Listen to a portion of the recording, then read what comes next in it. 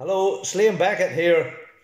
And I didn't realise until a couple of days ago when my good friend Michael Anderson, well known in the media circles, rang me to tell me that, or to remind me rather, that the festive day Irish League derbies used to be played on Christmas Day, not on Boxing Day as they are now. And I must say I was taken aback because I couldn't really remember that. And then he reminded me that I'd actually played in the last Christmas Day derby that Coleraine played with Ballymena.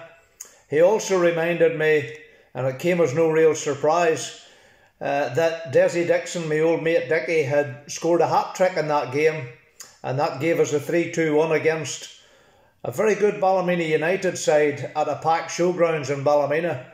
Mind you, that was a decent Coleraine team as well, lots of characters in that team.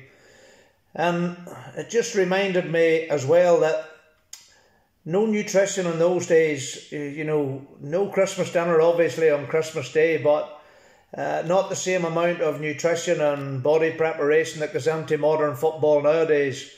In fact, I can remember a couple of our Irish Cup finals. The morning of the game, the Ballymena boys going down the street in the Toon and going to a local restaurant, or cafe as we called them in them days, and getting a full fry each. In fact, I can still remember, and this is true, I think it was the year we beat Linfield 4-1 at the Oval. I can still remember running onto the pitch and smelling the brown sauce coming off my moustache during the game. But nutrition and preparation, well, it was still okay, but it wasn't as intense as it is nowadays. Nowadays, I know the players wear them technical vests underneath their jersey to tell them their performance levels and how far they've run. All I can say is that, again, Desi Dixon wouldn't have needed one of those, At least if he had worn one, the batteries would have done him all season, because he didn't run a big lot. His job was to score goals, and he did that in abundance because he was instinctive and he was in the right place at the right time. He didn't have to run all around the pitch in order to score a goal. So things have changed. The game has changed. There is so much attention now on nutrition and what you're allowed to eat and what you're allowed to drink. People are obsessed by tactics and systems, and some of it, maybe it's okay, and some of it I think hasn't been for the better of the game, but it's just the way it is, and it's the way we are now. And all I can say is that in those days you didn't really mind how many games you played in a week.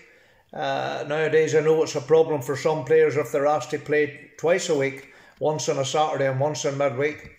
I can't get to the bottom of that either. But I know that the players will all relish the Boxing Day derby as it is now, and I know they'll all give of their best, and I know that the best team will win. I think both teams are becoming a wee bit more evenly matched. I think Coleraine has lost a wee bit of form this last 3 or 4 weeks. Ballymena have gained a wee bit of form over the last few weeks. So it all aims and points to a massive game on Boxing Day at the Ballymena Showgrounds. And maybe I'll cast my mind back, because I'm working at that game for BBC. I'll maybe be able to cast my mind back to that last one I played in, when it was played on Christmas Day when we won 3-2. But if I could just wish all the players and all the staff and all the supporters happy Christmas, good health, Happy New Year, and let's hope and pray this bloody COVID thing disappears, because where would we be without local football, let it be on Christmas Day or Boxing Day? Take care, everybody. God bless. Stay safe.